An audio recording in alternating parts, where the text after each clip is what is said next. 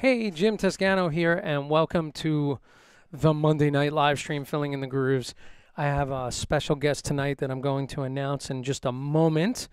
A few things I want to mention before we get going is my guest tonight, who's also a Sabian artist and a Prologic artist, and so we share that in common. And so I want to thank those companies, Prologic's Percussion and Sabian Cymbals, and of course, Offset Pedals, Black Magic Designs. If you're new to my streams, there's a Linktree QR code right there. You can click that, and it'll take you out to all my links. And of course, my Kitco site, if you're interested in the technology side, there's lots of great goodies up there to look at. And you can join my mailing list by following the QR code on the bottom. And of course, a shameless plug for my book, Filling in the Grooves. Have to do it, must do it. And I also want to plug a few other things. Liberty DeVito's biography is amazing. Get it on audio and print. I have both. Here's my print book, but I have it on audio as well. It's really fun listening to Liberty read his own book and tell those stories. And the other books I want to mention, I forgot to bring them down again, is Steve Gadd's new book, Gaddaments. Very, very cool. Get your hands on that. My buddy Joe Bergamini put out the Drummer's Chart book, I hope I said the title correct. I might pull up the Hudson app a little later in the live stream, just to show you the covers of those things. But so Joe Bergamini's books are awesome. He's got lots of books and DVDs, but that one in particular is his newest endeavor, and it's very cool. So anyway, without any further ado, I want to introduce my friend and drummer, singer, voiceover artist, very talented man, educator, Jim Mola, who is on the faculty at Drummers Collective in New York City here. He's also the president of the New York chapter of PAS. And so we have to address him as Mr. President for the entire live stream. And he's a really talented singer as well. And I learned that he plays ukulele, which I think is pretty interesting. Like, who knew that he plays the ukulele? So I'm about to bring him in. He has to unmute his microphone because I muted him while he was putting on his evening gown. And yeah, man. So without any further ado, unmute that microphone. And here is myself and Jim Mola. There he is. Oh, let me make your full screen. There he is. Look at this handsome devil. You're still muted, by the way. I think you shut your mic off before you went to...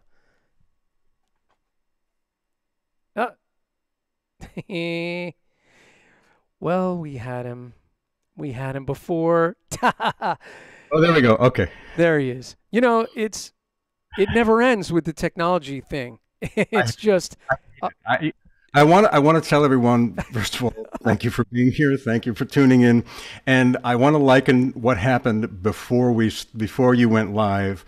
Was kind of like having a heart attack in the waiting room of the hospital. Like, it was, thank God you were there. Thank God I was where I was, because everything just kind of shut down and I was in a flop sweat 7 minutes ago. So, well, I'm on the right show with the right guy. It happens to the best of us. And, you know, I will say that I think it was a few weeks ago I had Daniel Glass on the show, and we went live and I didn't have his audio.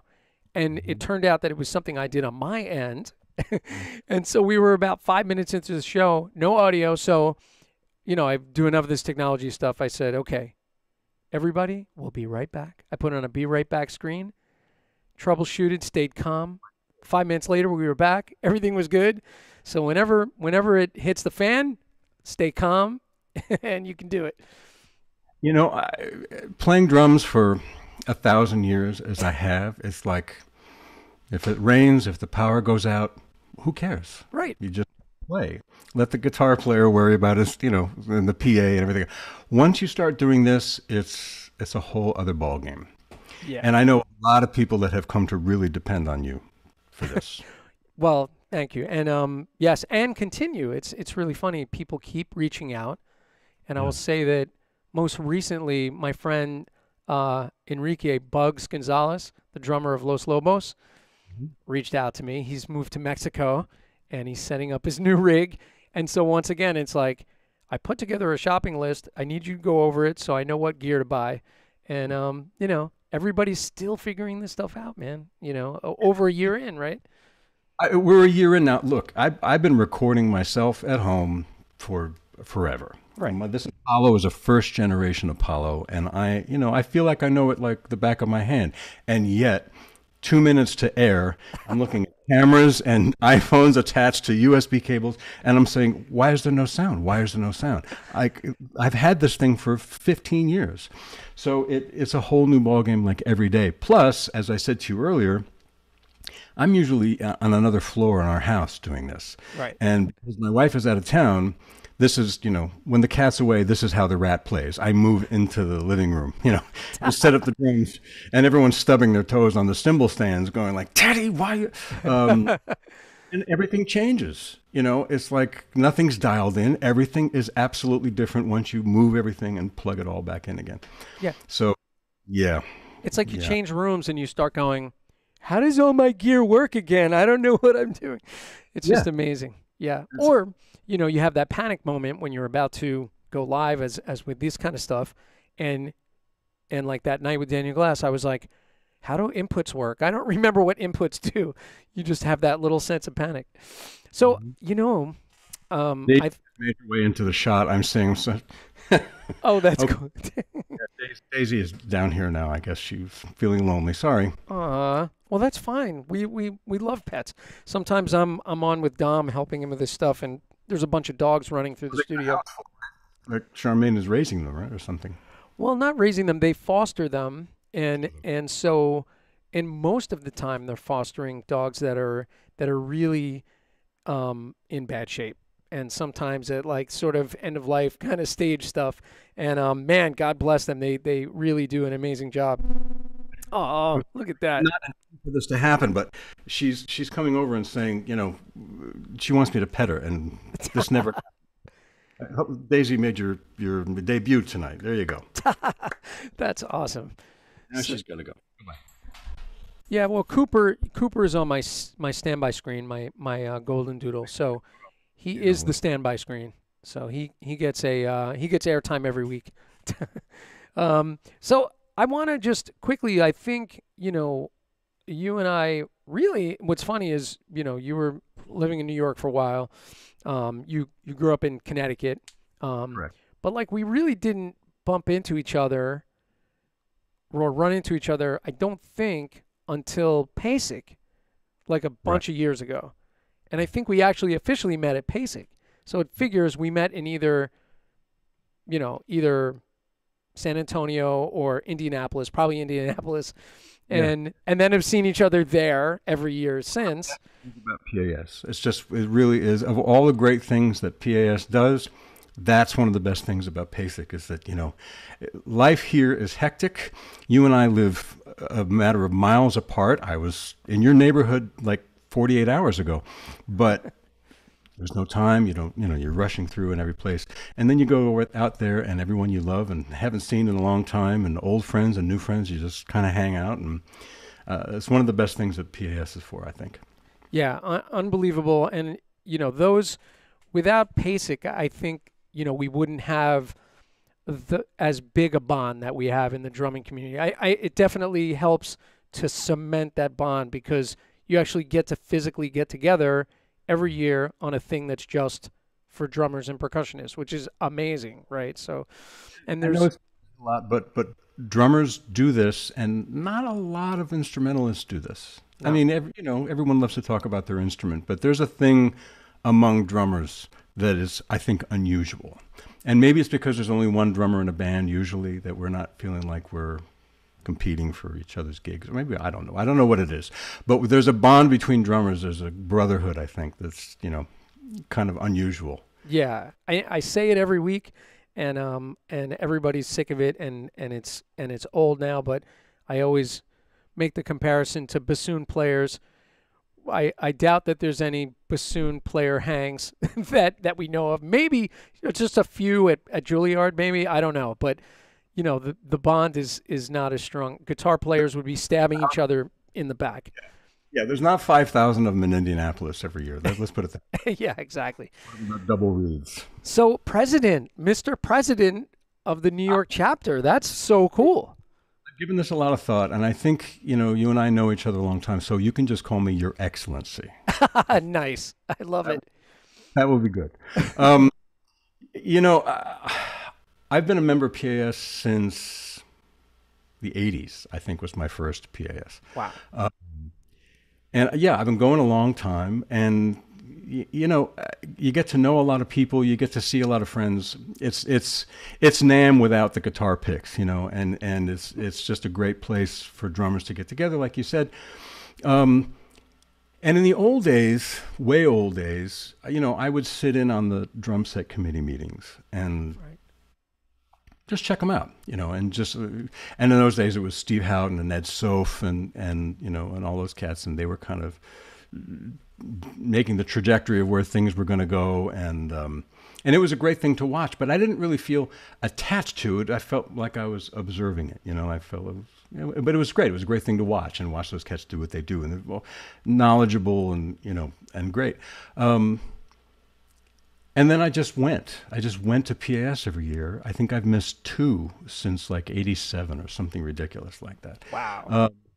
Yeah, and it's just I'm there. I just go and I see everybody, and sometimes I'm hanging around in the exhibit hall, and I miss a lot of clinics, and sometimes I'm at every clinic.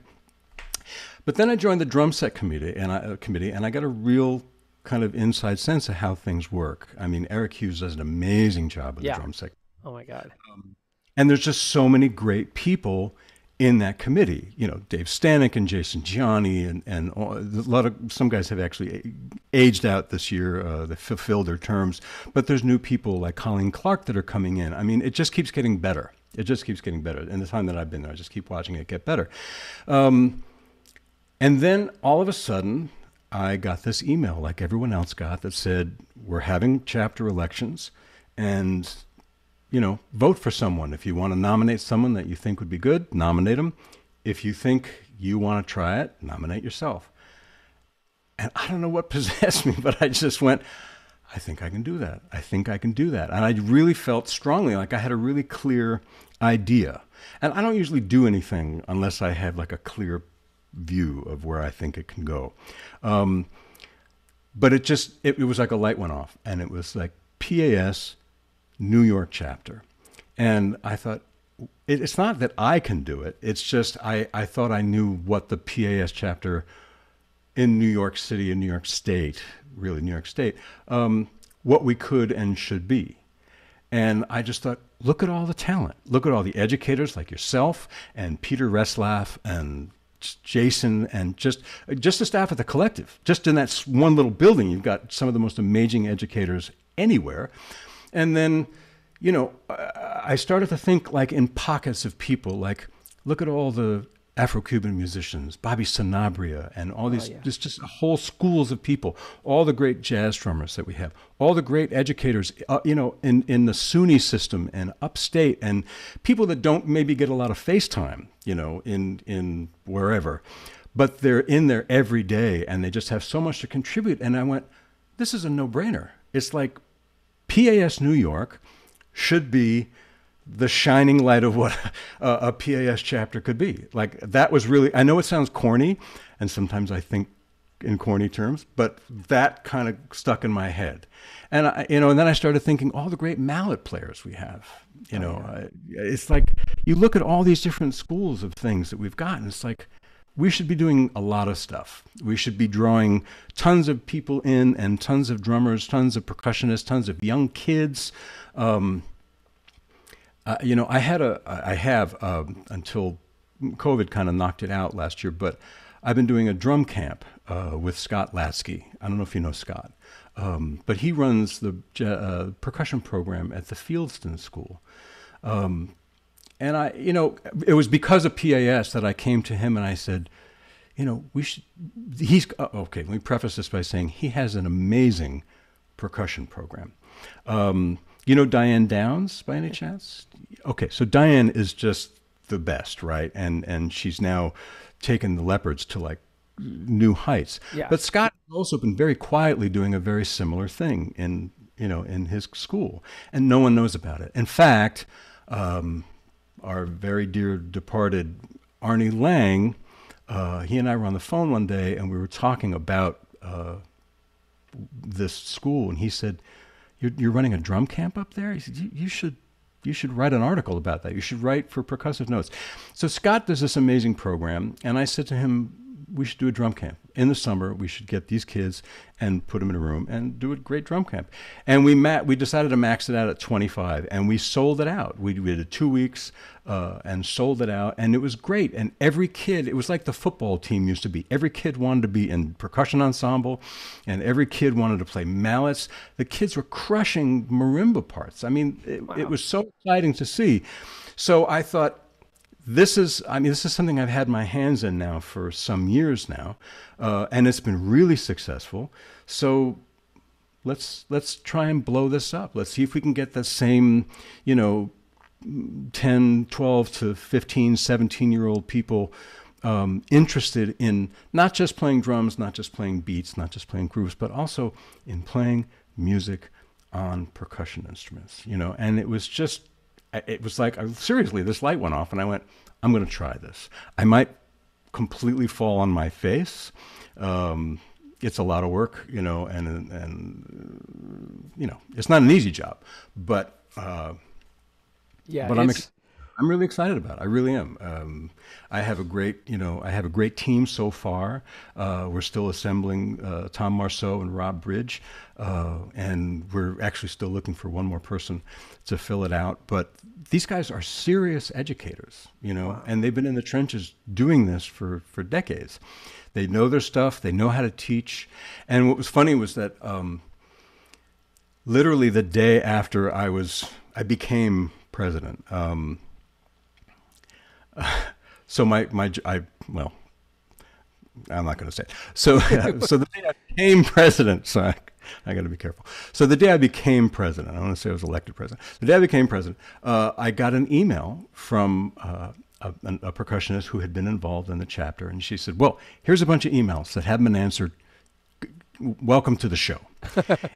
And I answered one of the emails the next morning, and this woman wrote back as if I had just, given her the Publishers Clearinghouse sweepstakes. She went, "Oh my God, this is great. Oh, thank you for answering me." And right away, she wanted us to do a presentation at her, education. She's part of NISMA, Yeah. yeah. But she was waiting. She was waiting for like something to happen. She was waiting for someone to get in touch with her and be excited about what she was excited about. And so we've already set up our first, conference for the summer of doing percussion instruction for non-percussionists. All these trumpet players and clarinet players who are now teaching, bands and things and don't always know how to deal with the drummers. So it's actually. I'm surprised at myself that it's as exciting to me as it is, but I just feel like, we have so much to offer. The state, the talent pool is just so huge that all you really have to do is just kind of go, look at this, look at that, and I think it's going to draw people. So, And it sounds like it's in the right hands now. I have ideas, Rob is going to be doing a lot of the social media. The thing about a thing like this is that it's great to be an idea person. It's great to go, wouldn't it be great if we put on a show in my uncle's garage? Yeah, that would be great. That's great to have big ideas, but the practicality is where most things get kind of bogged down. Yeah. And dealing with artists and fees and instruments and cartage and spaces to play in and all that stuff. I mean, it's a lot. There's a lot of really kind of dry, clerical, who's watching the money, who's watching the chapter finances. I mean, it's like the people are going to be working really hard behind the scenes, like they do at PAS. Right. You and I go there and we see a great clinic, and then, we go next door to the next clinic, and then we go upstairs to a master class, and then we go across the street and we have a beer, and then but the thing is, like at PAS, there are hundreds probably of people that are working really hard behind the scenes that are totally invisible. Right. And that's where I have to kind of learn and lean on those people, because some of those things are not my strength. Yeah, I mean, just watching how things run at PAS and watching at PASIC and watching just the logistics teams. The logistics team, those cats work so hard. And a lot of them are their interns, they're kids, and not to sound pejorative about that, but I mean, they're young people and they're just working relentlessly, moving and hauling and taking a marimba 4 flights and down 3 escalators. I mean, it's really amazing. And the convention centers are big places. So it's a lot of work. And I'm excited about, at least wanting to present. This is the thing. My little quote that I put on. That we didn't have an Instagram page, so I made one. And please go like it or whatever you do on Instagram. And actually, I'll make sure that when we wrap today, I'm going to get all the links and I'll put them in the description of this video so people can find it easily. Because we're really just getting rolling. It was the spring when, I got put in and I knew who my officers were. They were actually a little while after me. And like I said, we're still looking for some people. So it's been, and everyone's busy. You know, these guys are teaching school. It's the end of the year. Yep. There's a lot going on. But we've had some meetings already. We've had some great meetings, some productive meetings. Um, we had some meetings with Joshua and the team at PAS who are just amazing. And they have their own ideas about how they want to take PAS forward. And it affects the chapter. So some things that have been done a certain way over the decades are now changing. The days of percussion and all that other stuff. And it's getting tighter. And I think it's getting better. I think it's just going to be great. And, you know, we've got Dave Stark down in Florida. And we've got we just have great people who are really just dedicated to this. And I think it's going to be fun. I think it's going to be fun.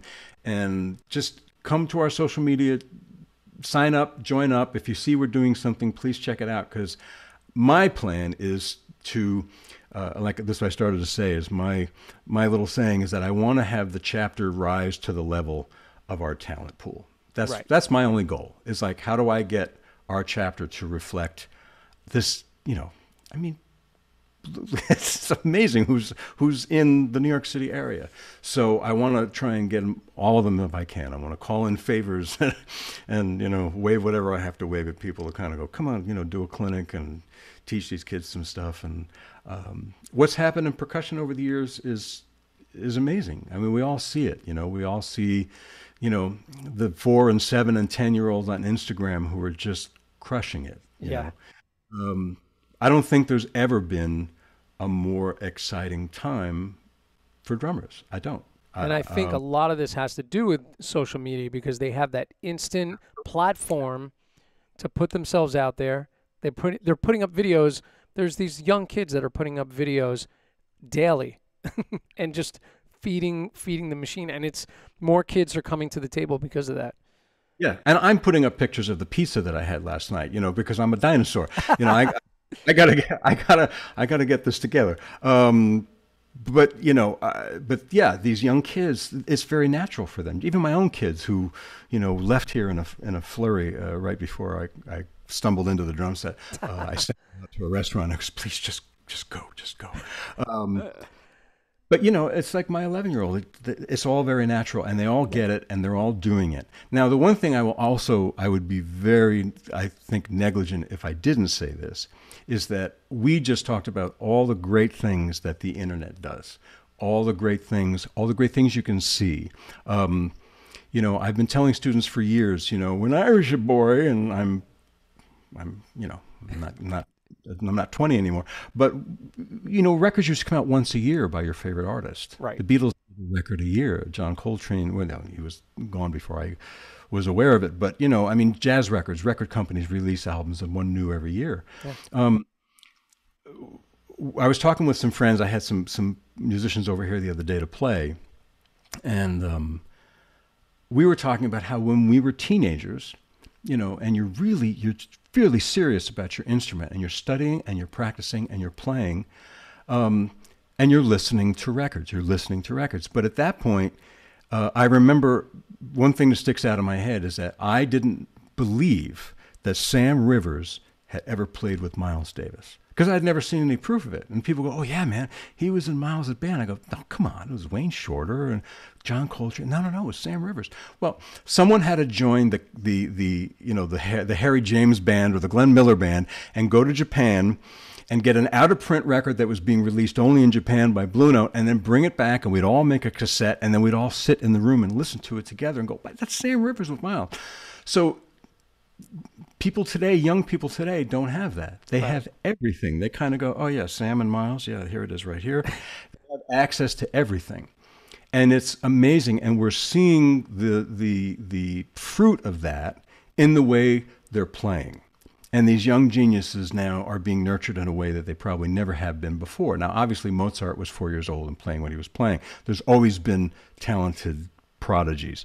And there's always been talented young people, you know. I mean, I remember there was a kid who played organ. He was a few years younger than me, and I was probably 12. And he used to come to my house, and with a B3, he'd bring his B3 to my basement and a Leslie. And this kid was stunning. It was just like light years beyond, you know, what he sounded like Joey DiFrancesco. So that's always been there. But now, like you say, it's about the exposure. And, you know, you post every day. So we didn't have that, but there's one thing we did have that young people don't have, and this is what I feel is important to say. You have to be in a room with musicians, and you have to make music. Yeah. Because the downside, the you know, I don't want to be dark about it, but the danger of it is that when you're sitting in a room by yourself and you have great lights. I looked at my lights; they're not so great, but they're okay. But you know, you have a room and you have great lights, and you get your mics together, and you have and you have all your technology together, and then you go to YouTube and you're copying and you're studying and you're learning and you're practicing and you're putting it and you're posting and you got followers. That's its own animal, right? That's its own thing.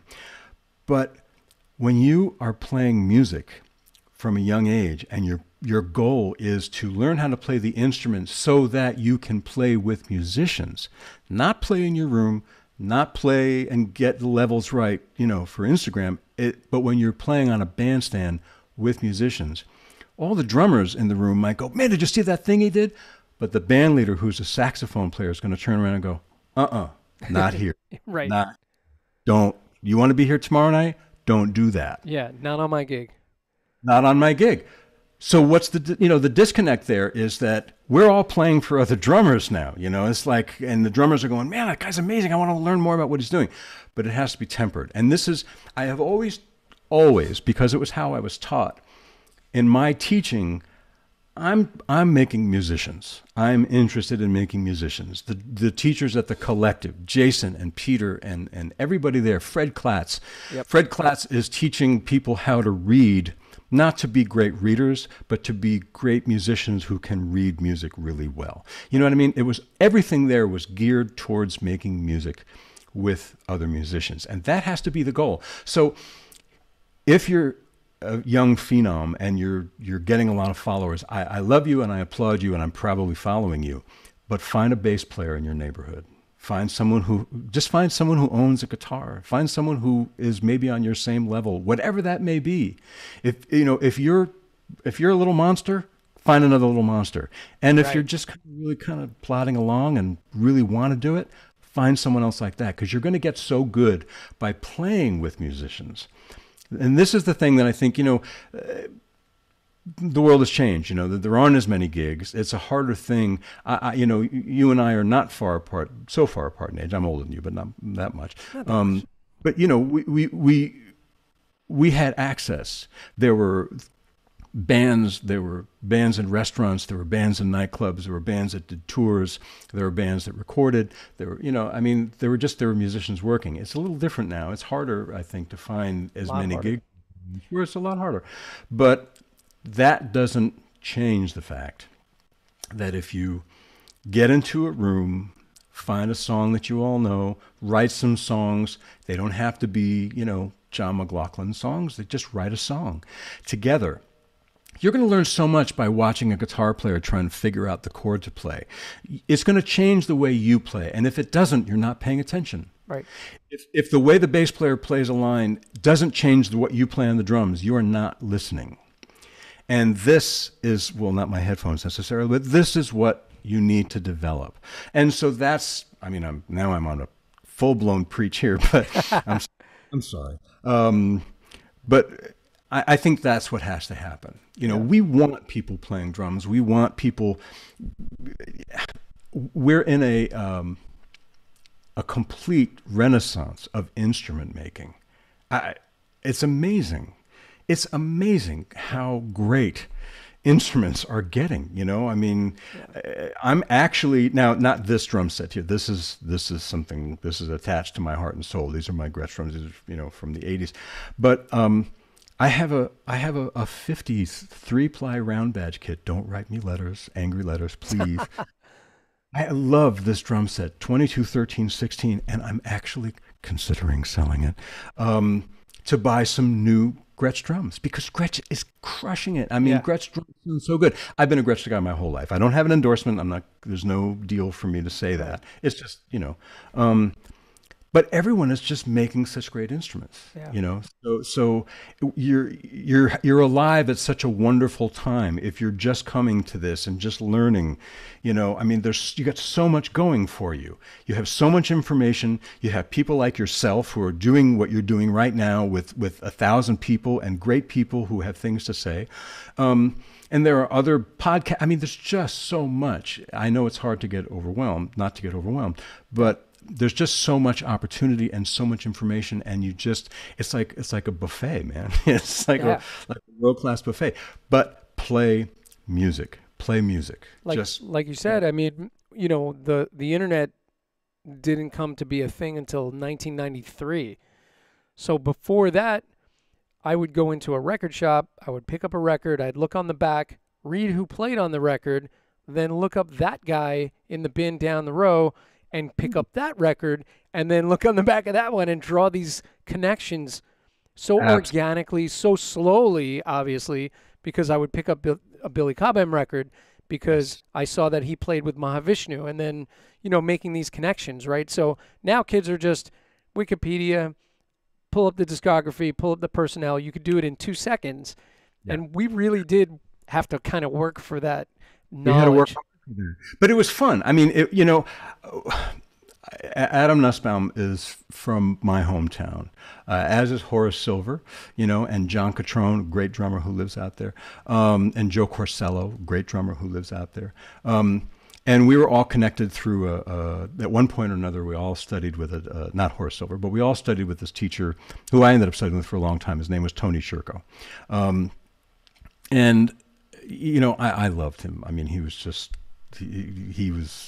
just like a second father to me in some ways, you know. He was just a great, great guy. But he was kind of a visionary. He was kind of nuts and kind of a visionary in how he saw things. And he saw, you know, so much about music. He taught me so much more about music than he did about drums. And that's not to say he didn't teach me about drums. He was into every bit of it. He studied with Henry Adler. He watched everybody. He knew what everybody was doing. You know, a lot of the things that everyone's kind of into now, he taught me about when I was 13, you know. So it's not like he didn't have the information, but it was always, always, always tied to music. Right. Always tied to music. Even, you know, even just the ride cymbal pattern, you know, it was about creating rhythmic stability. It wasn't about spang-a-lang and ding-a-ding. It was about creating rhythmic stability and how everything else moved off of that and created a counterpoint. He was always talking in musical terms. Anyway, I remember being in a record store. It's a really hip record store run by a woman who just knew everybody, and, you know, a 12-year-old girl would come in and she'd say, "Oh, you want the new record by, you know, whoever?" "Oh yeah, I'll get that. We have that." And she'd show her that. And then I'd come in and she'd go, "Oh, that Cecil Taylor record you were looking for is in." Yeah. She just knew everything. And I remember standing in that record store with Adam, and we're side by side and we're flipping through the records, you know. And Adam goes, "Man, you heard this one?" And I went, "No." He goes, "Yeah, this has been out of print forever, man. Joe Chambers crushes this record, man." And I went, "Okay." And that's all I needed to know. Right. Like, Adam told me, buy that record. That was a And good Adam impression, by the way. man, Adam, you know, man, Adam, I love Adam, man. He's got my haircut, man, you know. You know, you got to have the spang-a-lang and the ding-to-ding, man, or otherwise it's just not happening, man. Adam, when COVID first hit and everything got locked down, the collective had me do a couple of you know, a couple things for them, and one was a tribute to, you know, my friend Jimmy Cobb, who had passed not long before. And then I had, you mentioned Billy Cobham, I had Billy on and Adam and Kelly Ray Tubbs and Peter Retzlaff popped on, and it was mostly about drumming in New York was kind of the intention of the thing. But Adam was like a hero to me because he's enough older than me where he was the first cat that any of us knew who had come from our hometown and moved to New York, and boom, he was out there. You know, I mean, he was John Schofield, and he was doing all these gigs. And I would walk into the Sweet Basil, or I'd walk into 7th Avenue South. This was a club, you know, was I remember. yeah. And I'd walk into 7th Avenue South, and there's Adam playing with Gil Evans. I didn't know he was there. I just walked in, but there's Adam, man. So, he's just such a gifted musician. But you listen to him, and he'll tell you he was listening to, Jimi Hendrix, and he was listening to blues records and classical music. He's a musician. He is a musician, and then he takes all that music that's inside of him, and he plays it here. And all the choices that he makes. Jack DeJohnette, Oh my God. 1,000 years ago, I went up to Woodstock, and it was a percussion intensive for 2 weeks or a month, I forget what. But it was Jack, Trilok Gurtu, Oh my God. Ayub Dieng, Nano Vasconcelos, Colin Walcott from Kedona, from Oregon, and Ed Blackwell, Ed Blackwell. And it was the most amazing experience. But none of those guys talk to you about paradiddles. Right. None of them talk to you about, 7 against 5 and 3. It was none of that. It was listening to music. It was playing. It was playing time. It was orchestration. And whatever their thing was, Trilok, and listen, Indian music is highly complex and very mathematic if you look at it that way. Right. But in the end, there are no funkier drummers on the planet than a South Indian mridangam player. Yeah. It's like listening to Clyde Stubblefield, And that guy was playing like sort of a hybrid drum set / tabla, like this wacky thing. Really, Trilok is Trilok is like amazing. And the thing was, he was really, I was 20 years old, I guess, and he was a real eye opener because he was always thinking about music, but he was totally interested in drums. He was totally interested in, I remember he wanted to learn how to play I can't do it, but he had worked up this thing that was like, like that. Yeah. And he would do that on the snare drum while he's playing this other stuff. And so he was technically very astute and totally involved and enmeshed in music and in drums. But what he heard was, he heard Jan Garbarek saxophone in the background. That's what he played to in his head, So that's the thing. I just don't want anyone to forget that music is a social thing.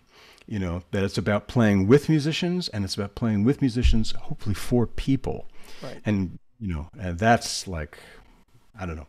I'm really ranting here. I'm so sorry. That's all right. But you know what I think we should do is, because usually by the halfway point, I jump into the chat. And so Okay. I want to just see if there's any questions in the chat. Say hello to some people. Let some people say hello to you. So, of course, we're speaking with drummer, educator, singer, voiceover artist Jim Mola. Also, Mr. President, New York chapter of PAS, newly appointed, pretty much, right? Newly appointed, yes. Yeah. I ran unopposed. That was my joke. I didn't want to say it. I was hesitant to say it earlier, but I ran unopposed. So that's why I don't say elected, because I ran unopposed.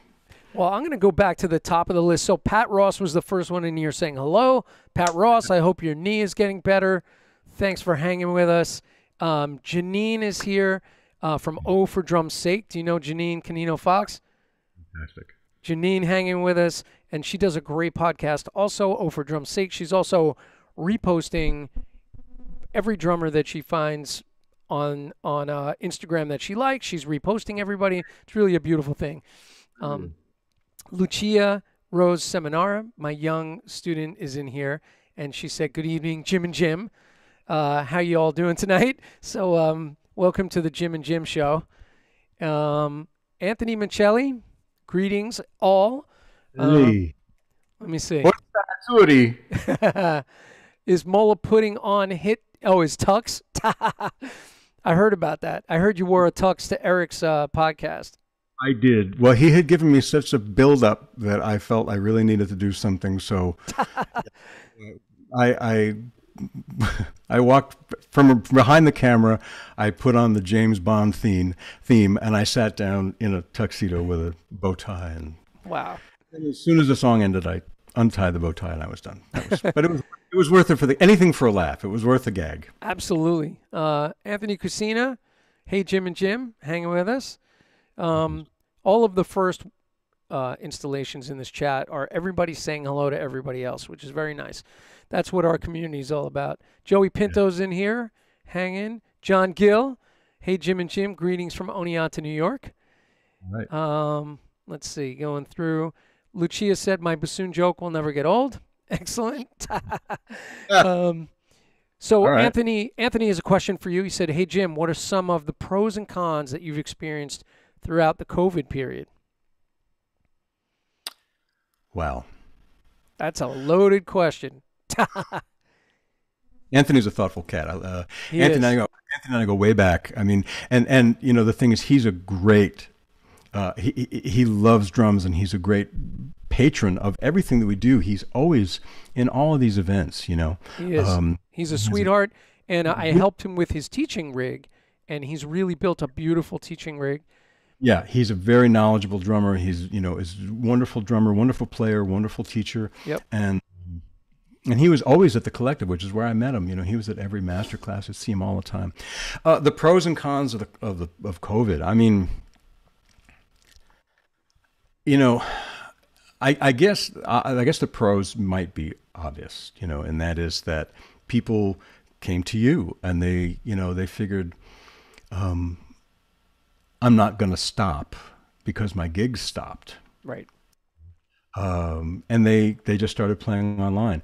You know, there's a musician that I know who really went after, in a negative way, all of these musicians who were doing these home concerts and putting out their virtual tip jar on Venmo or whatever. And he just went, "Come on, man, this is terrible." And I went, "How dare you?" Right. How dare you? It's like these people, this is what they all live for. And they're going to keep doing it. So they do it from home. I thought it was great. And I you know, I made a point of calling out, you know, just some great musicians who I knew who had been doing that. You know, Peter Retzlaff has built an amazing rig in his home, Yep. you know, and I know you're going to have him on soon. Next week. Yeah. He and I, it's funny, he and I have become so much closer in the last year than we did bumping into each other in the halls for 10 years before that, you know, but we talk all the time. I was on the phone with him for an hour last night. He's built an amazing setup in his house. Yeah. You know, and people just adapted. You know, I had a business venture years ago with a guy who was not a musician, but he was kind of in the financial end of what we were doing.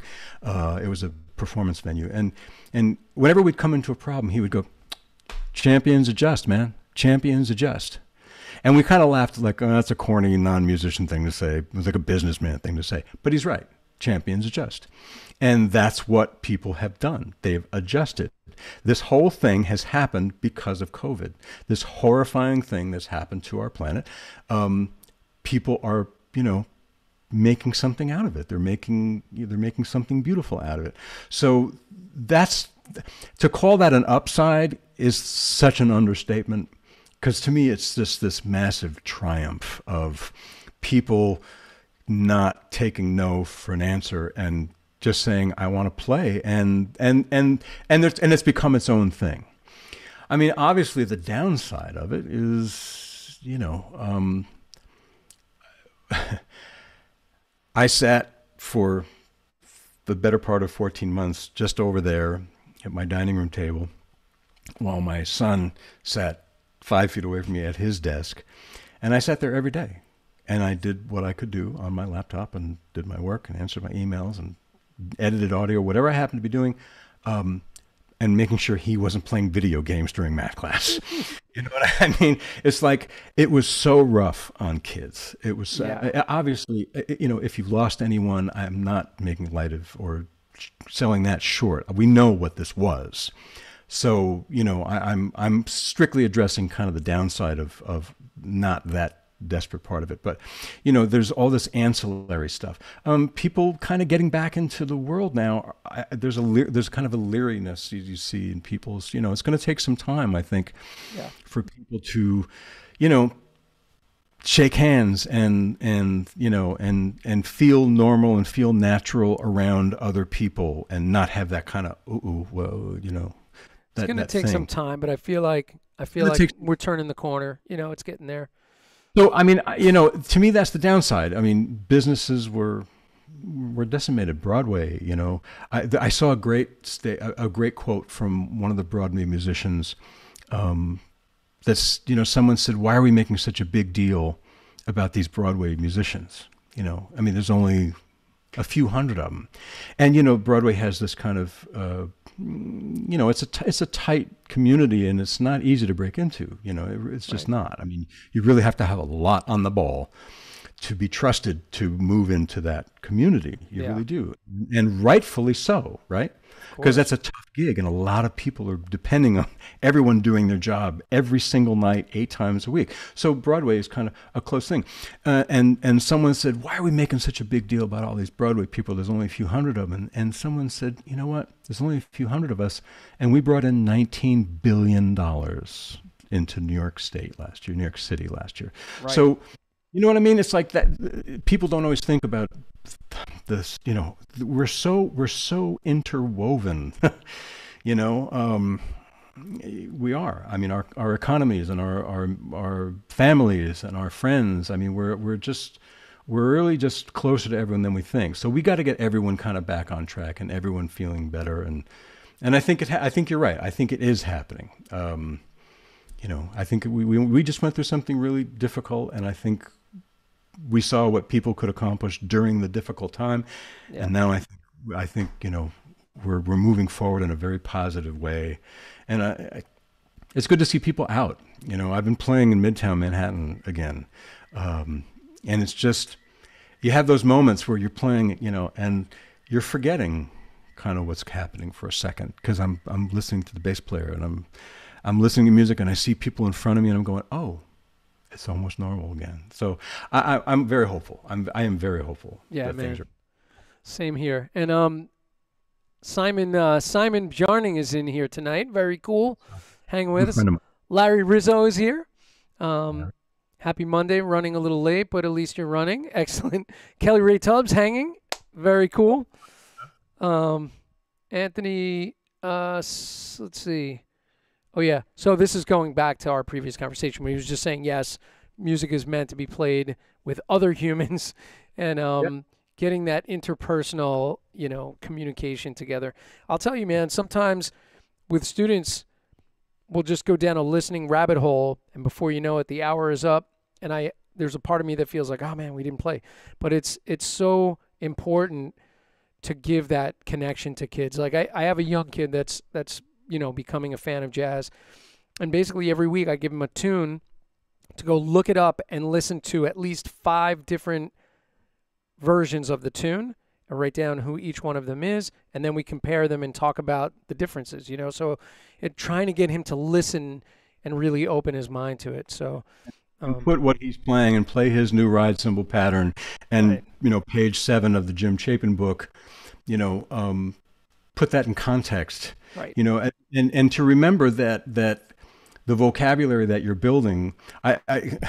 Um, some of my friends used to laugh at me. I had a thing I used to do in my clinics where, if you memorized, let's say, I don't know, let's say whatever your favorite speech is, Martin Luther King's "I Have a Dream" speech, or whatever your favorite speech is, I don't care. If you memorized that and you became a total student of that speech, and you knew every nuance and you could reproduce it, and you watched every angle of every camera angle of every video taken that day when Martin Luther King gave that historic speech on the Mall, and you knew everything there was about it, and you read books and history about it, and then you're walking down the street and someone you haven't seen in 10 years and goes, "Jimmy, man, how are you doing?" And you said, "I have a dream." They'd go, "Wait, what?" It's not the place for that. right, We read these books, when we read, no matter how great, we memorize solos. That's one of the ways we learn things. We learn, and we learn Steve Gadd solos. And I used to memorize Max Roach solos, and try to memorize Buddy Rich solos, and try and memorize Billy Hart solo, whatever it was. Dom has that great thing. What is it? Imitation, assimilation, then innovation, right? right. So you have to learn by studying great people. But But then eventually you have to find your own voice, and you have to be able, in a musical context, you have to be able to meet the context that's happening in that moment. And that implies a tremendous amount of homework. That implies memorizing all that stuff and learning all those different versions of tunes and seeing what can be done with a song. And then what's the musician on the bandstand with you right now doing with that song? Right. Because if you're trying to do what you learned, if you're trying to do what you memorized, you've lost the moment. Well said. By the way, speaking of Dom's in here. Uh-oh. And he says Jim Mola is a powerful force in drumming and drum educational. Fantastic. Thank you, Dom, for your enthusiasm. I love you. I'm Laura like a brother. Okay. You know, sometimes we joke a lot because Dom and I go back 30 years, more than 30 years. Right. So, and we have a very similar sense of humor. So it's humor, a very similar sense of humor. So, you know, we joke around a lot. But I have to tell you, I remember walking into a place on the Upper West Side of Manhattan called the Latin Quarter, and a musician named Frankie Malabé, if you remember Frankie. Remember Frankie, rest in peace. Tremendous musician, tremendous, you know, just life force. Yeah. And he was a part of the collective family. And he became sick, and there was a fundraiser for him on the Upper West Side at this club. But I remember that night, among all the great musicians who played, Dom walked in and he had 2 blue and white boxes of drumsticks under his arm. And so we walk in and I greet each other at the door. Hey, you know, and I said, "What's that?" And he goes, this is Vader drumsticks. You need to find out about these guys. They're making amazing drumsticks. I've been with them since 1991. So that's how long it's been. Wow. You know, and he always does that. I mean, he really, I love to kid him, but he's just one of the most generous souls. Oh my God. Absolutely. The best. The best. I spent a lot of time with Dom over the last couple of months just working on his technology stuff and having breakfast with him and Charmaine and the dogs. And, you know, it's been really, really great. I've known Dom a very long time. I did study with Dom as well. And but he's such a generous and kind and inspirational person, you know. He knows his business. He really does. He really does. 100%. Yeah. Talk about the history and what Gladstone brought and what Moeller brought. Oh, I mean, he just knows the history of what's happening here, you know. Yeah. Great. TB Player said, and I always forget who TB Player is. Uh-oh. So you have to type your name, but he wrote Klaus Hessler ? And then I think referring to you, and then a few lines down he wrote Ari Honig ? And then a few lines down he wrote Eddie Marshall ? So wow. That's a diverse group of people right there. Yeah. So you know, Klaus is kind of I don't know him as well. I enjoy watching his social media stuff a lot, and you know, I like the way his mind is organized. Yeah. I like the way he thinks. I like the way he presents material. You know, I've been doing this a long time, and I've heard a lot of people talk about a lot of concepts, and you know, and when he came on the scene, or I became aware of him, not when he came on the scene, but when I became aware of him, and I started watching, I went, I hadn't thought of that, you know. Right. So I enjoy him. He's going to be on the show in August, and we're going to do a special daytime edition because he's 6 hours ahead. Right. So we're going to stream at 1:00 in the afternoon. But I've studied with Klaus, and he's also, I mean, everybody knows he's a former student of Dom as well. And yeah, I love the way his thoughts are organized, but also he's such a wealth of history on especially rudimental concepts and you know, with European rudiment, you know, he'll go through French rudimental drumming and Swiss rudimental drumming. Really has this incredible knowledge. So really interesting. And Ari Honig is just a beautiful musician. Yeah. I mean, just a great drummer with a, you know, he's one of the people who has a voice, and that's what you want to hear. Yeah. You want to find and seek out not the drummers who do what all the other drummers do. I mean, there's something to be gained by that, there's a lot to be gained by that, actually. And if you have a lot of time and you can practice, well, then fine. You find a bunch of people who are doing the thing you want to learn how to do, and you see how they all do that thing. But in the end, the goal is that you have to practice your instrument. Like Charlie Parker said, you practice your instrument and you learn everything you can about music, and then you get in the bandstand and you forget about all that. Right. And then you play your life. And if your life, if you don't live it, it's not going to come out of your horn. And, if you're not honest, if you're not connected to your instrument. And to me, that's what I'm always thinking about and working on, because with the downturn of gigs for that year, I signed with Prologix, which is just, they're just great people, and they make amazing practice pads. I'm a practice pad junkie, and I have tons of them, I have all of them, all of their. I owe them an unboxing of something they just sent me, but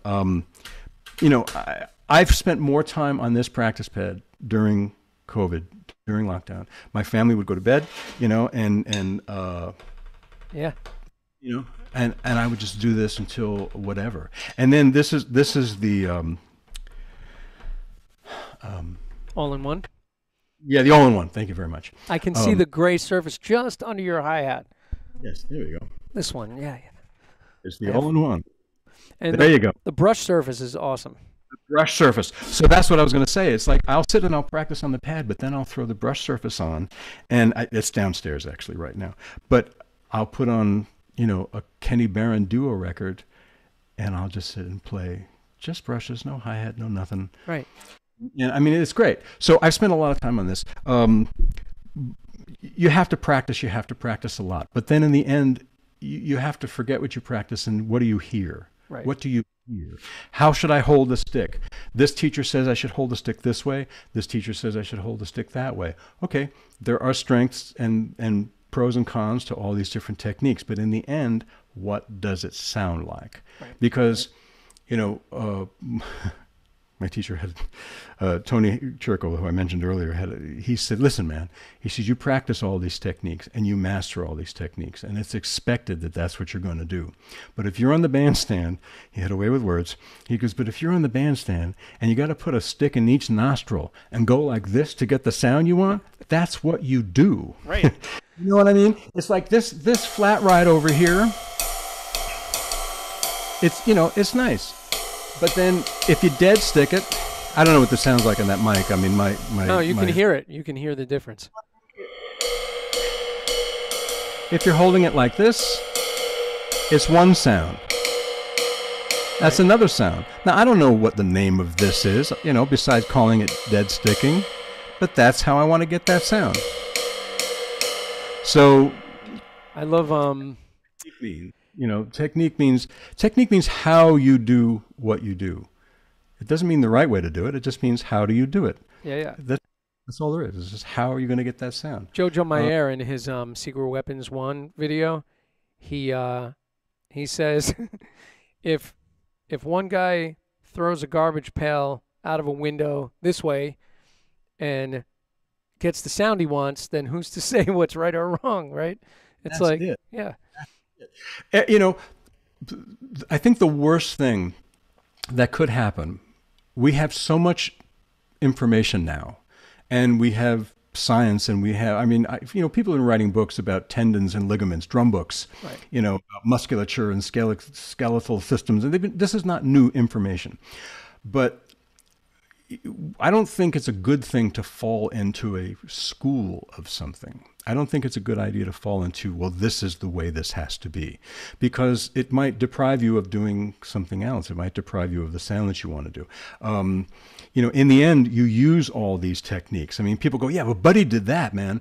Buddy did everything.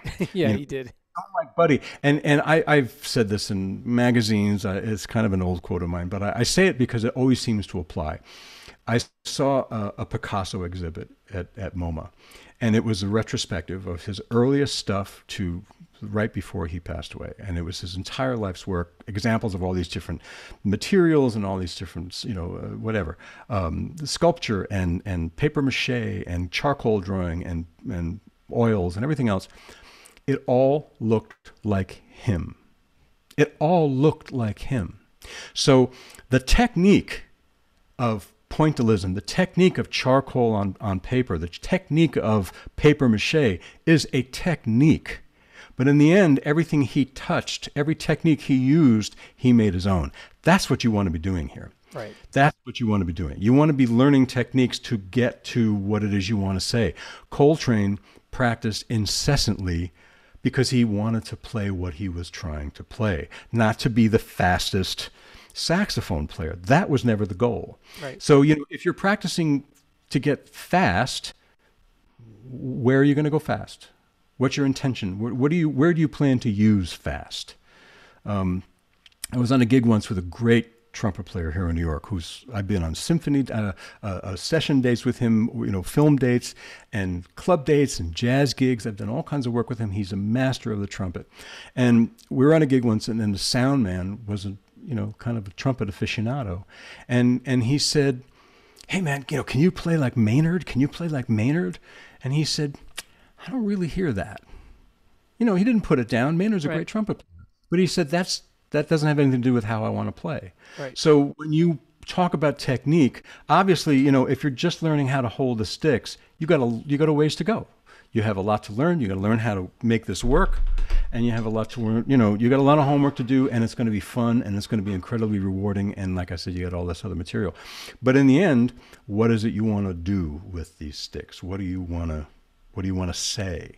You know, I mean, we don't.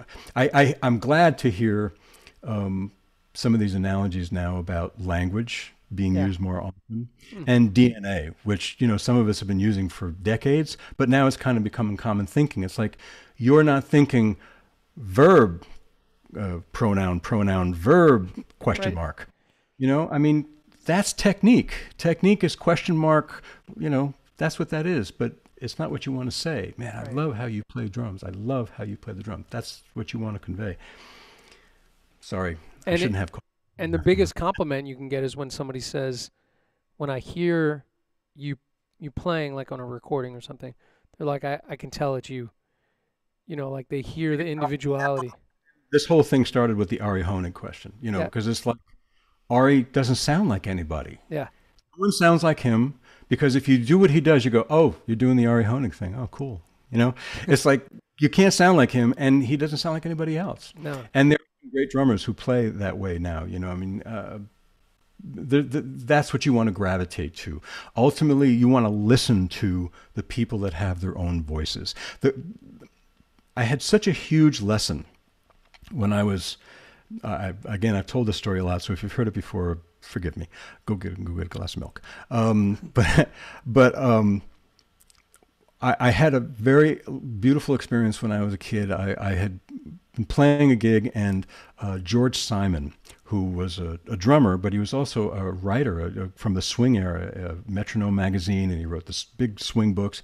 He was a great jazz writer, and he was involved with the Jackie Robinson Foundation.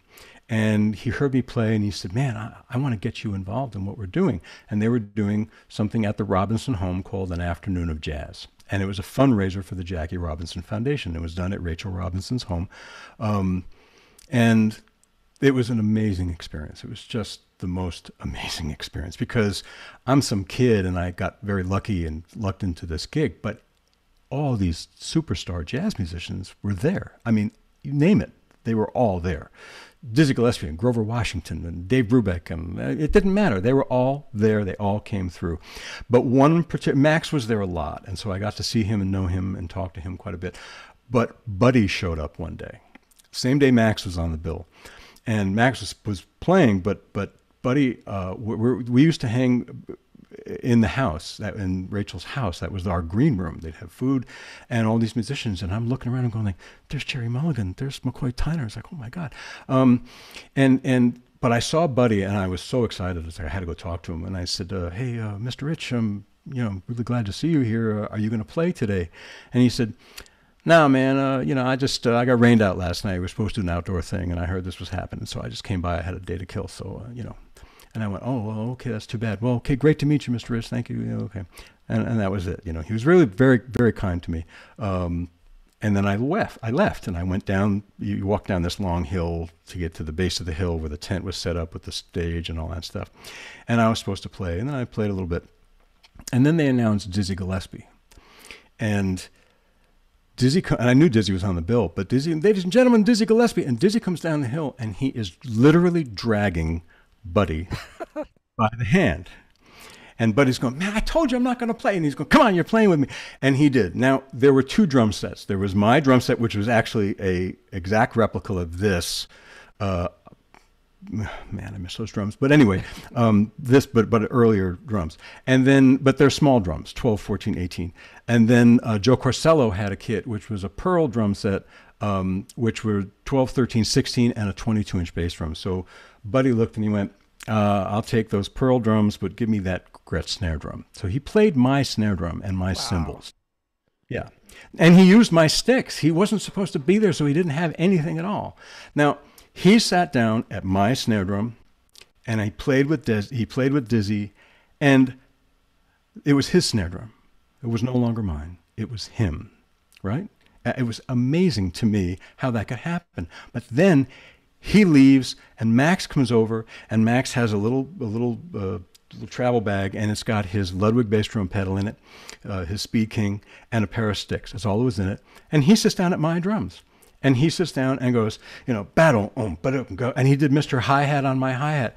And I'm stunned. I'm going, this snare drum, neither one of them took a key to this drum, and yet they sound like themselves on my drum. And a bunch of other people played that drum that day. And that was such a huge learning experience, because I thought it has nothing to do with anything other than what you hear and what you make come out. Right. How you tune the instruments, the cymbals you choose, it's what you hear, it's how you touch it, how you play it, what you bring out of it. I love that story. That's the second time I've heard that story.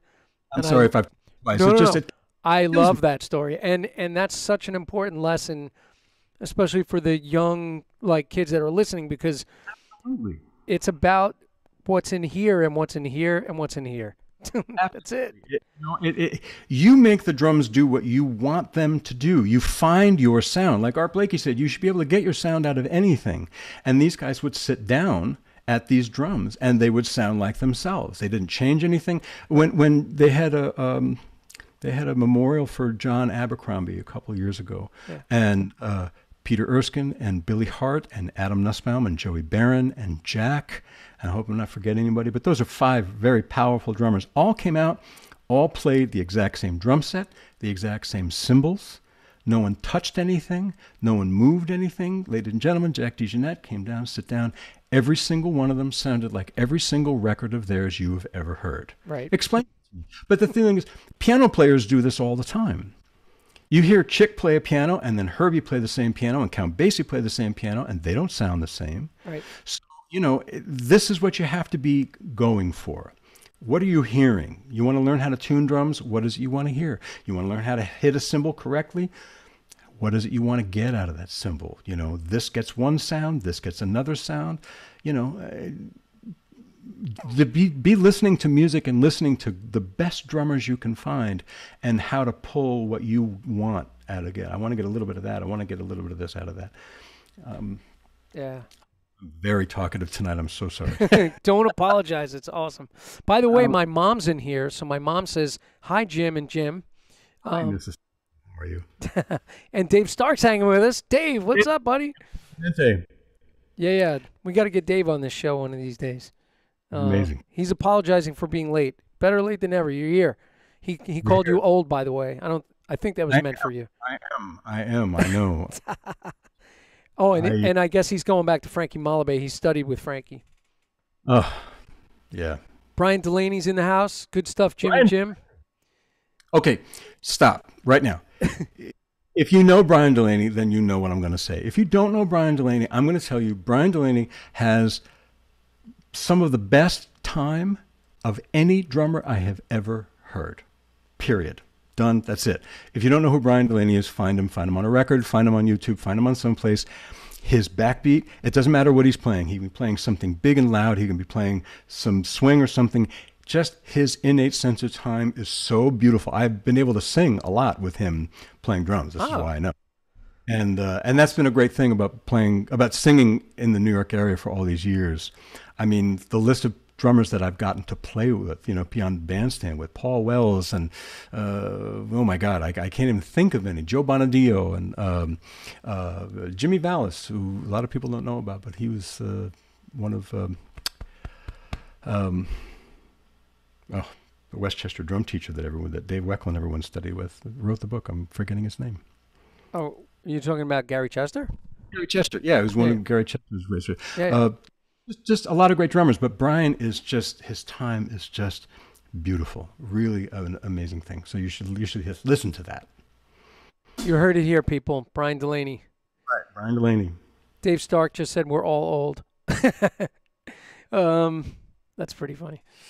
Yeah. So I wanted to ask you about your playing and kind of your start because everybody, and I always ask everybody, like, how did it start for you?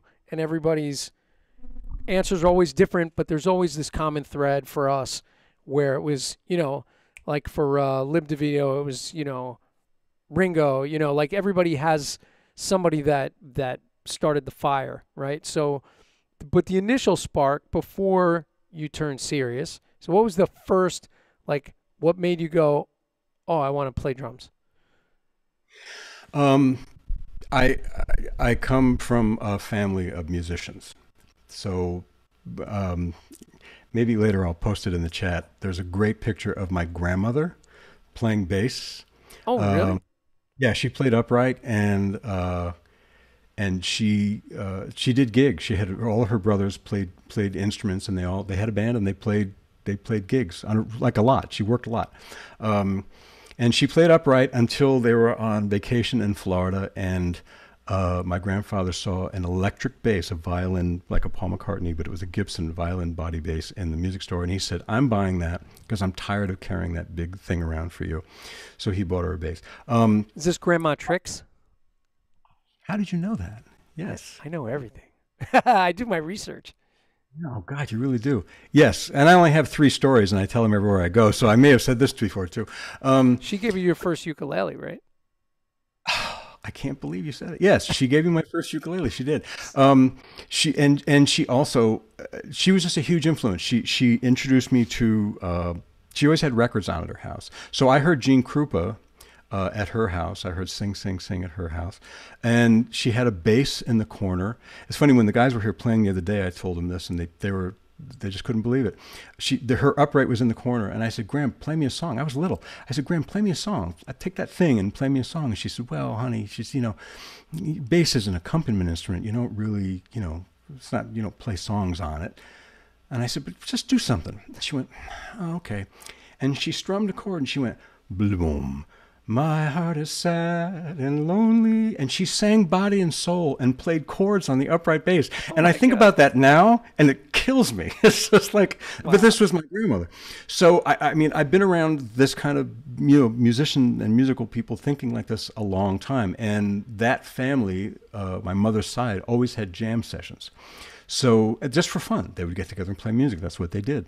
And so I got on the drums very early. I remember the guy, I remember the drum set. I have a picture of it somewhere. And then my mother was always listening to music in the house. And, I annoy my kids because I constantly have music on. And it's like, do you ever have silence? No, I don't. So there were a couple of records that just drew me in. And the one that really made the biggest impact was a record called Dinah Jams. It was Dinah Washington with Max Roach's group, with Clifford Brown and Wow. Richie Powell and George Morrow. And then it was expanded actually with Clark Terry and Maynard Ferguson, speaking of which, and Herb Geller, saxophone player. And so it was like a 5-horn thing. And that was the one that I kind of, the drums were all I heard. And I actually have the speaker that my mother had in the house. It's here in my house. And it was just a single speaker, and I used to sit with my ear pressed up against it, and I would listen to that. And it was a live record, and people were clapping, so it felt like I was in the room. And that was my first real experience of hearing drums like that. And I remember thinking and not knowing, like, I'm hearing trumpet players going, and then I'm listening to Max going, and it all sounded like one continuous legato line. So I didn't realize that it was single strokes and double strokes. I didn't know anything about that, but that's how I heard drums for a long time. So that was the record. And then I have two sisters who are older than me. If you're watching, you're really old. But they're, but yeah. So, and they, they were listening to two things almost exclusively. The Beatles and British pop and American pop and Motown. Right. So that was always on in my house. So those three things, it was Sinatra and Basie and Duke Ellington and Sarah Vaughan and Ella Fitzgerald, and then the Beatles and Motown and the Stones, not so much the Stones, but some Stones, and all the pop music that was happening back then. And it was just, there was never a question. I mean, that the drums was it, and there was never a question that that's what I was going to do. I didn't think twice about it. It was just, okay, how do I learn to play the drums? And it kind of went from there. And I know the Beatles were an influence, and I know that you sang on the complete Beatles on ukulele album. You do homework. So Stefano does homework. Yes. I did a track. So a guy. Lovely Rita. I did Lovely Rita. A guy came to me at a gig one night. So there's a great drummer in New York. If you don't know him, you should. His name is Graham Hawthorne. And Graham followed Steve Gadd into Paul Simon's band. And he's had a really long, successful studio career. And right now, he actually just sent me some mixes of a record that he has that I'm singing on. He's got a new record coming out with this band that he's had together for about 10 years or so.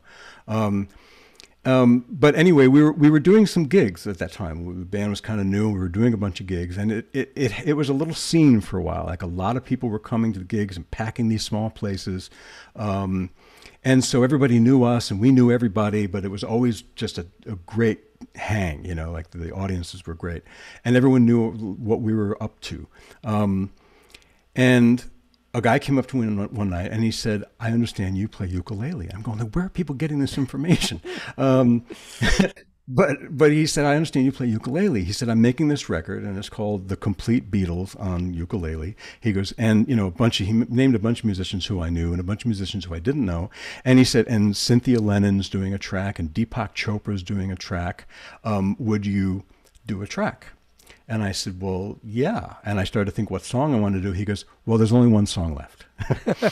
So you're stuck with it, buddy. Yeah, and it's Lovely Rita. And I went, well, then that's the one I'm going to do. And, it's funny. It'll pop up once in a while in iTunes shuffling around, and I'll listen to it with an objective ear. And sometimes I love it and it's fun. And sometimes I hate it because I remember the flop sweat, of like, I played drums on it. I recorded the drums in Nashville at Wes Little. Do you know Wes? No. Wes is another unsung cat, man. I mean, Wes is extremely busy in Nashville, but he's from here. He's a very dear friend. So he has a studio in Nashville. I was at Nashville for the Summer NAMM or something. And I went to his house and I said, I got this thing to do. And we recorded the drums at his place. So the drum sounds great. The drums sound really good. I heard the track. Oh, you listened to it? Yeah. Yeah. So he did a great job on that. But he gets great drum sounds. I mean, he's doing a lot of work from his own studio and right. He's very busy. Anyway, and then I had a great bass player, good friend of mine named Mike Hall, who's just like a fixture here in the New York area on bass. He's just everywhere all the time. He played bass, big Beatle fan. And Paul Levant, who's an amazing guitar player and just one of the best musicians I've ever known. He came here and he played guitar and he was wide open for just anything. He got it right away, and he was wide open. Excuse me, and then he also played the little ukulele solo in the middle is actually him playing acoustic guitar. All right, my boys just came home from dinner. Hi guys. Hey guys. Yeah. So the things are on their way upstairs. That was a very quiet entrance, and wow, very. You must want to bump in their allowance or something. So it had some really great musicians on it, and I had this idea where I wanted to kind of mash up some stuff. So the beginning is "Thank You Girl," just the little harmonica intro from "Thank You Girl," and then the groove underneath it is that comes and goes a couple times is from "Tomorrow Never Knows," and then I did the song pretty straight, in the middle. But the thing was, the vocal was the last thing I focused on. It should have been something I was very focused on, and it was like the last thing I focused on. Well, I thought the vocal was great. Well, thank you. There's one on a defunct on a broken hard drive that's really good, but it gets by. It's a fun thing. And then there's this little vamp at the end that kind of. If you're a Beatle fan, I'll tell you what. If you're a Beatle fan, listen to that, and see how many Beatle references that have nothing to do with Lovely Rita you can pick out, because there's like 25 of them. Wow. Yeah. There are little melodic quotes and oral cues, and at one point there's a Ringo laugh in there. Remember the cartoon, the Beatles cartoon? Yeah. Every time Ringo laughed, he went, huh, yeah. So that's in there. Well, that is a lot of thought being put into it for sure. Well, yeah. It was a fun project. It was. By the way, Jim Royal's in the house. Jim Royal. Former Connecticut, longtime Connecticut PAS chapter president, great drummer. And if you don't know about what Jim does, check him out, because he's got this whole... His pan thing is crazy. He is someone who has taken what we do, this whole education thing and getting kids involved in playing music, and really having it, with the same discipline that, like, maybe, you see kids getting into sports this way, but music was like, maybe they did. Jim has this great program in Connecticut, and it's big. I think it's pretty big now. Yeah, the Jim Royal Drum School. Jim Royal Drum School, check. Yeah, if you're in Connecticut. It's really cool, really cool. Fairfield, I think he's in Fairfield. Yeah, old friend of mine. Yeah, he's a good guy. He was really generous with his time and did a little promo about my book that I didn't solicit. He just did it on his own. Such a sweetheart. Your book is great. The drum fill book is great. Oh, thanks, man. The amount of time you put into that and transcribing a lot of those fills, because that's a lot of what's in that book is stuff that I grew up on. And I'm going, yeah, but did he get? Man, he nailed that one too. Oh, did he get? That was a labor of love for sure. I believe you. So I have to ask, so as a fellow New Yorker, off topic, and by the way, Janine said that she loves your pizza posts. You have to come, everyone has to come to my pizza place. It's not my personal pizza place, but it's where I go. It's just So I was going to ask you, as a New Yorker, what is your spot for pizza? Okay, it's a place in Bay Ridge, and it's called Lombardo's of Bay Ridge. Oh yeah, I know about it. It's too good. Wait, too good. Is Lombardo's on 3rd Avenue? Oh, it's on 71st off 3rd. Yeah, 71st off 3rd. Yeah, I know what you're talking about. Yep. Last night. Yes. Good stuff. It's ridiculously good. Yeah. Bart I go, look at a picture of that. What's that? I said, let me get a picture of that pizza. It's like, no one. Exactly. Bart Robley's here. He's saying, great show, guys. Okay, now I have a question for you. I'll go first, and then you're gonna go. So, most embarrassing moment on a gig. So check this out. I was playing the Paramount, and it was like it was a fundraiser, and it was like all these different cabaret singers, Blythe Danner, and Lucy Arnaz Jr. Was on the bill, and so like. In her chart, so we just had to read down like 10 minutes, earlier in the day, we just read down the chart real quick, just kind of went over some points with the musical director. And in Lucy Arnaz's arrangement, there's a part where it just says Wipeout in big letters, exclamation point, and it's just a bracket for drums, and she's going to dance. So, showtime, playing at the gig, and the only thing I could think of in the moment was Sing, Sing, Sing. So I was playing a swung version of Wipeout, and it kind of works if you think about it, right? So you come from so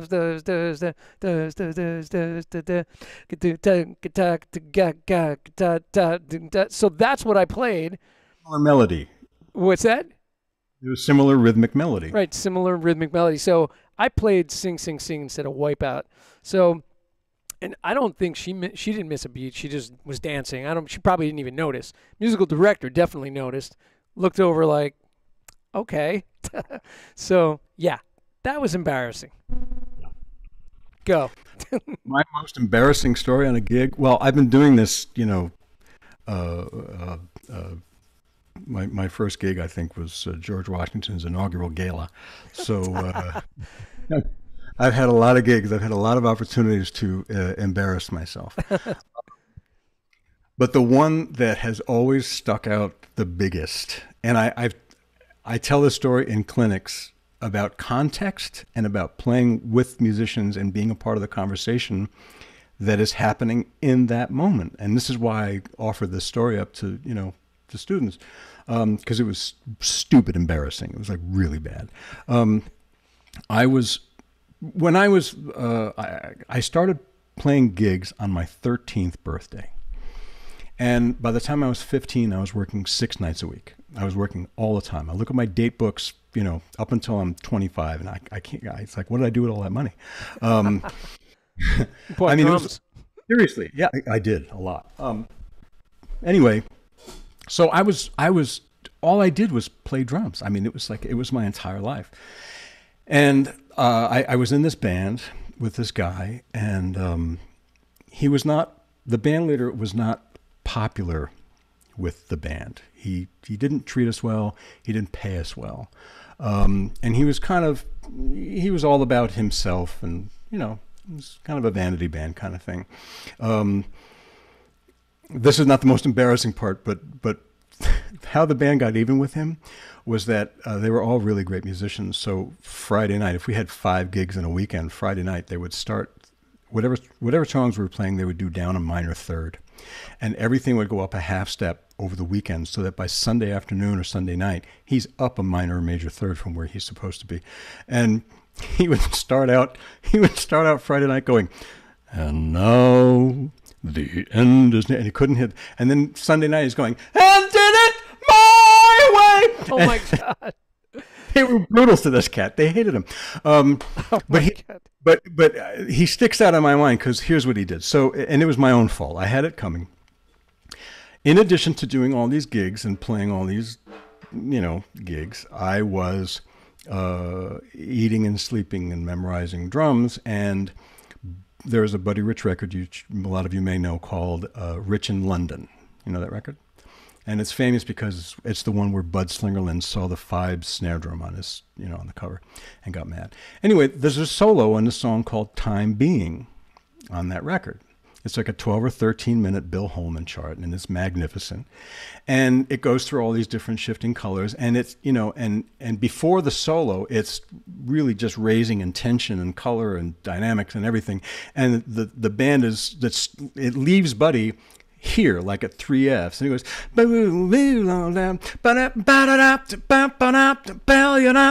and instead of keeping the volume there, Buddy comes down to a press roll, a pianissimo press roll. Right.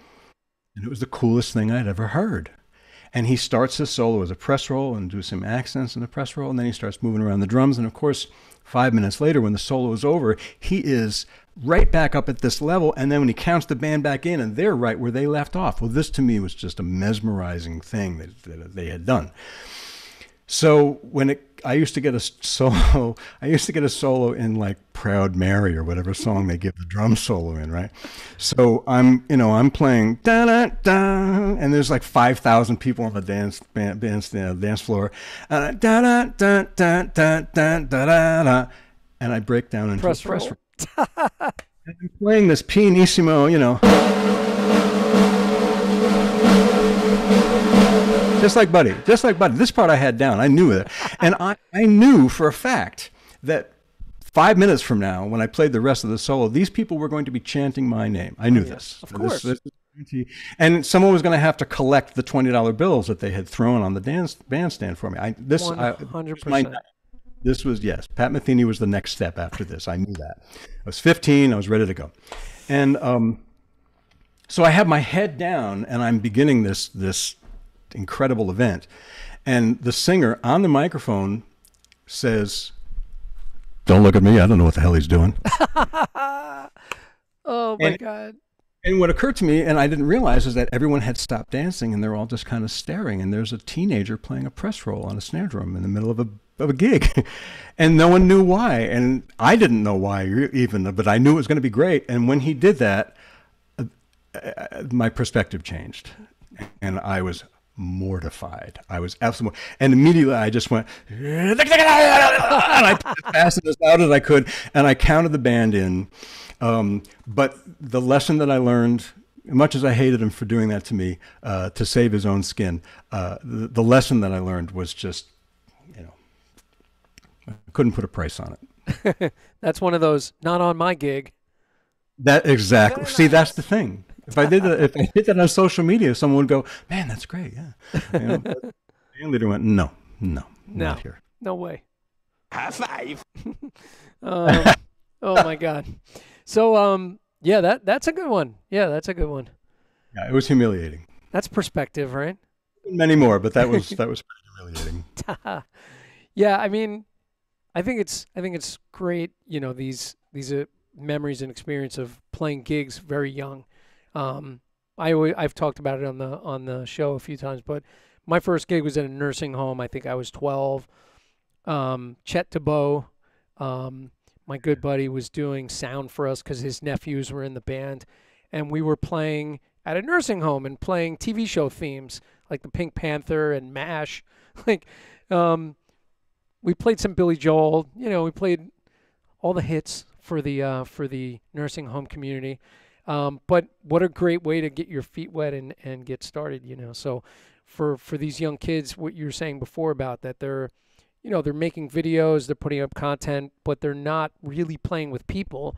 And it's sort of, my first band after those couple of gigs when I was a little kid in, 6th grade, we put together a band and we stayed together through junior high and we played gigs and we played at Brooklyn College and we did, all these different things. And it was building that repertoire and that communication between musicians that these kids seemingly don't have right now.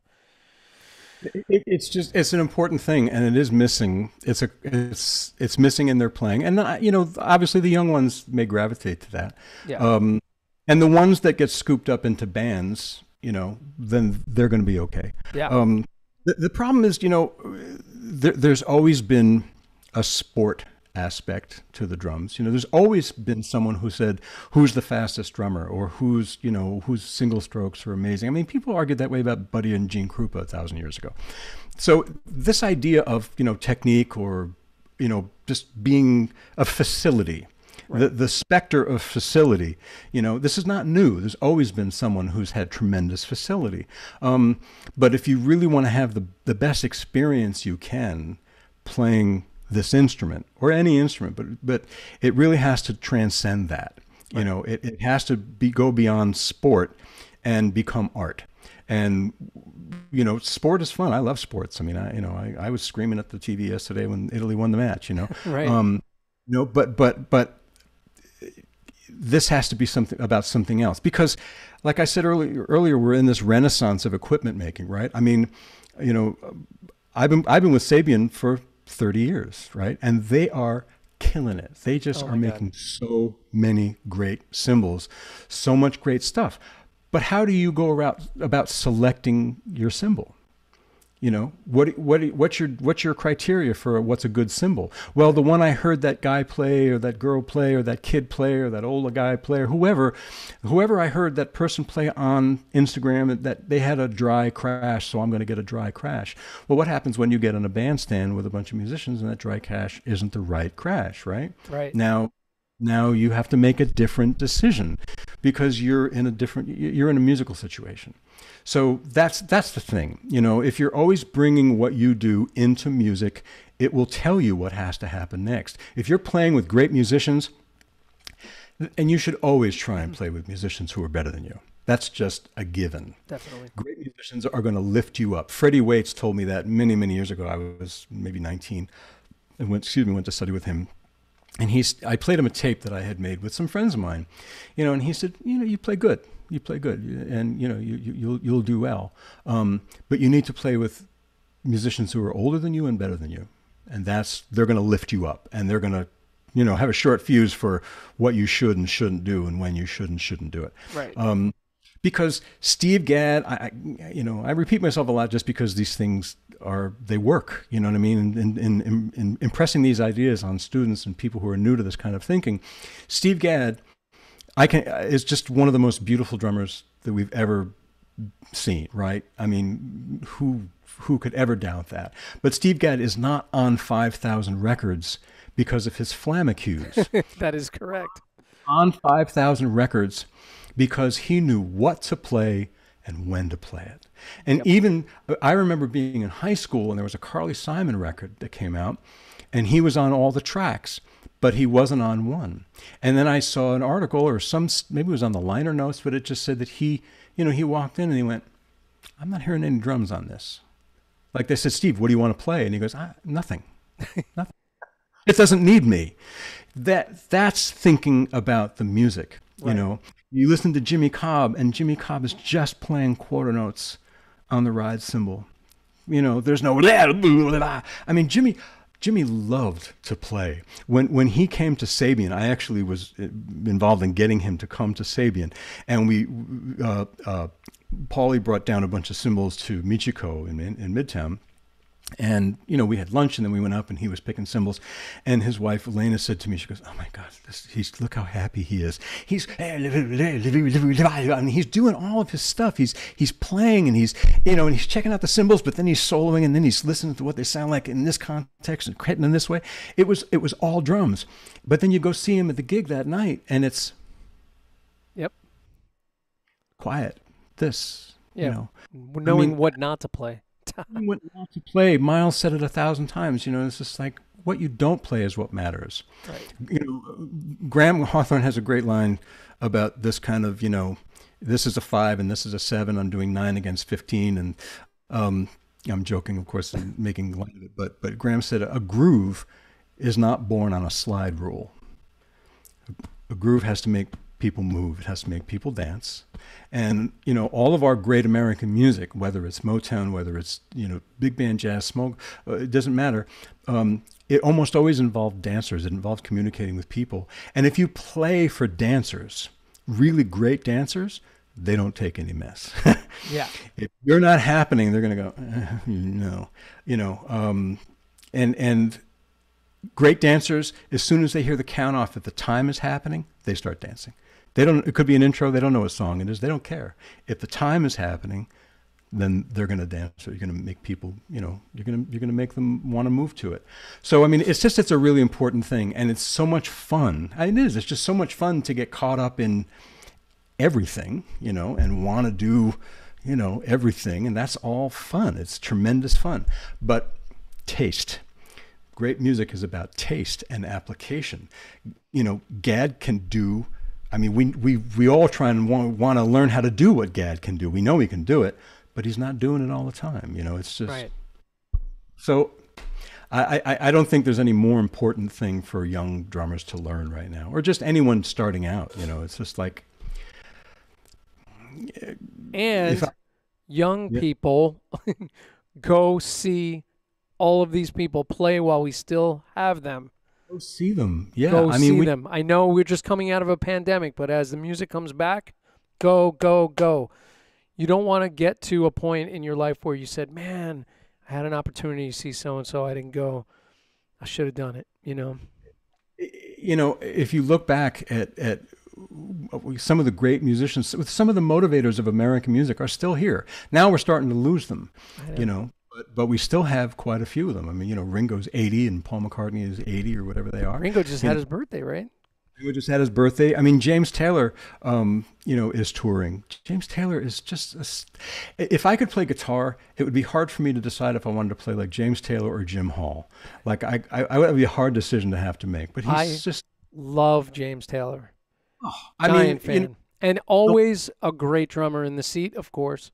he was a great drummer in the seat. That Carlos Vega on that live record. Ah, I, you want to learn how to play drums and what to play on drums and how to make music feel great.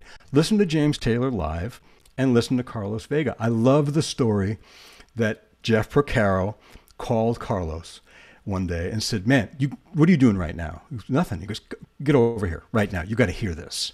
And he goes to his head. Do you know the story? And he goes to Jeff's house and he sits down. And he goes, "This drummer is killing me. Listen to this record." And he puts it on, and it's Carlos. And he goes, "That's me." He goes, "I know. This is amazing." And Carlos starts to cry because Porcaro is just like, I mean, but that's what it's about. You know, I mean, what's the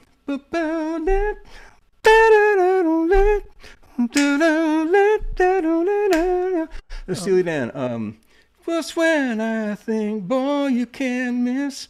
You know something. Anyway, it's just can't think. making music feel great. I'm sorry. It's just making music feel great. We have Right. so many great examples of people that make music feel great. Practice 20 hours a day, but when you get with musicians, listen to the space between the beats. Listen to the space between the notes. That's where the life is. It's not in what you play, it's what you don't play. Like Adam said to me when I was a kid, you know, and I said, "Man, I'm going to be playing with it was a well-known bass player, jazz bass player." And I said, "You know, is he good? Like, you know, what should I expect?" And he goes, "Man, he's good. He's got a lot of air in his time, man." What does that mean? You know, instead of dum dum dum dum, you know, he's got. I mean, he's got life in his time. Yeah. That's what Adam was listening for. That makes your life on a bandstand 4 of the best hours you could ever ask for. And when it's not happening, it's like pulling a Mack truck behind you, no matter how much chops you have. Right. So, I mean, you know, I just think the balance needs to come back. I know I'm beating a dead horse here. I'll say, man, you know, just two things. And Brian Delaney just said that he listens to that James Taylor record almost daily. Yeah. I got to see on several occasions, but the band when Don Grolnick was in the Oh, band, and it was Don Grolnick and Carlos Vega, Jimmy Johnson was on bass, and seeing that band live with James Taylor was unbelievable, and just would, you know, make you weep just listening to what they were playing because it was so beautiful. absolutely. And that's what music's supposed to do. I mean, you know, at the end of my days, all right, I'm going to have a really corny moment like I had earlier, but it's true. And I have to say it. If I don't say it publicly, I'll be afraid to admit it. I have spent so much time on this practice pad, you know, feeling loose and feeling limber. But in the end of my days, what I want is I want to play time on a ride cymbal that makes someone in the audience turn to the person they're with and go, you know, wow, I really love this person. I really do. You know, I want to take them someplace aside from, did you see what he did? Did you see what that drummer did? Right. You know, I mean, and again, if you've heard me say this before, forgive me. But when I hear people who have an overwhelming amount of facility on the instrument, it doesn't turn me off. I get excited. I kind of go, it's amazing to me what the human body can do. It's amazing to me what the drums are capable of. It's amazing to me that that person took what that last person had and brought it to another level. And it's just incredible to me that they can do that. When I hear Steve Gadd play with whoever, Chick at the Blue Note or Paul Simon, or I've seen him in so many different situations. I've seen him with James. You know, I'm thinking about, oh, look at his hands move. Just look at how beautifully his hands flow around the drums. And then I stop thinking about that. and I'm listening to his time, and I'm listening to the space between everything he touches, and how every sound contributes to the time, every sound and every idea contributes to the wholeness of the band. And then I start thinking about the history of like American pop music, and you know what I mean? And I'm someplace else. I'm not thinking about his hands or his signature snare drum anymore.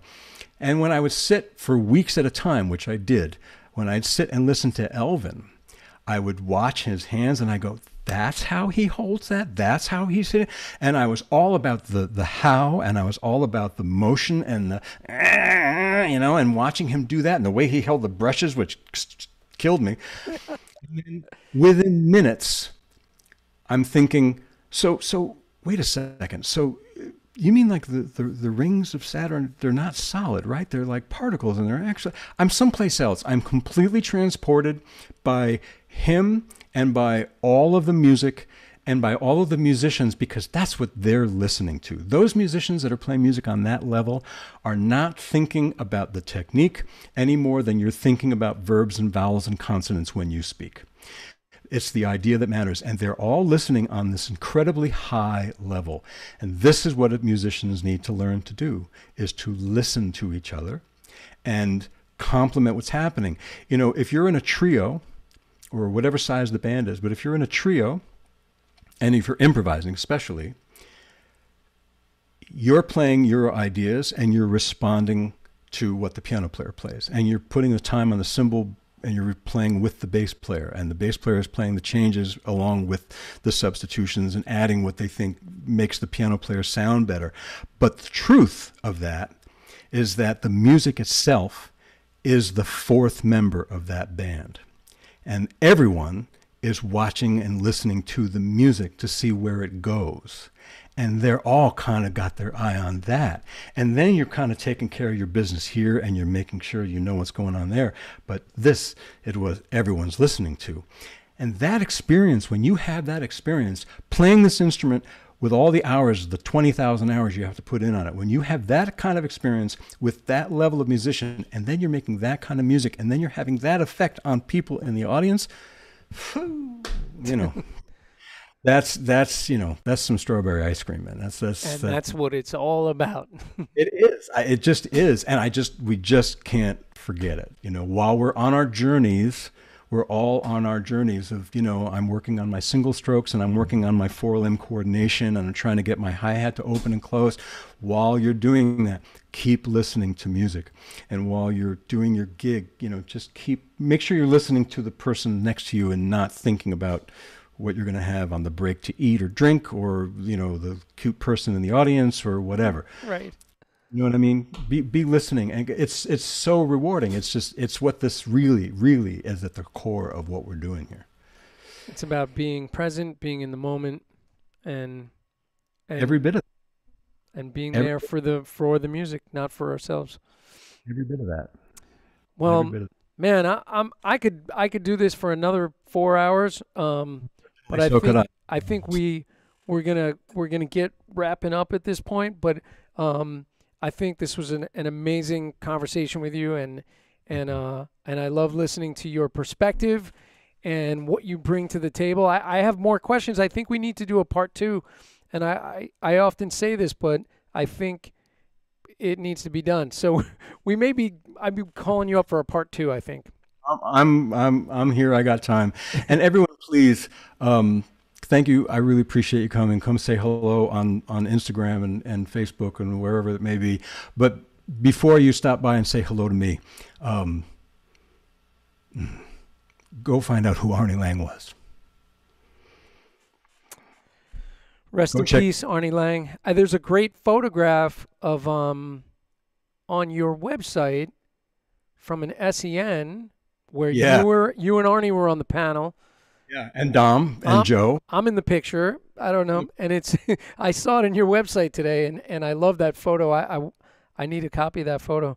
And it's just the best guy, and really the embodiment of all of what we do. Really, I mean, he played percussion in the Philharmonic for 40 years. Unbelievable.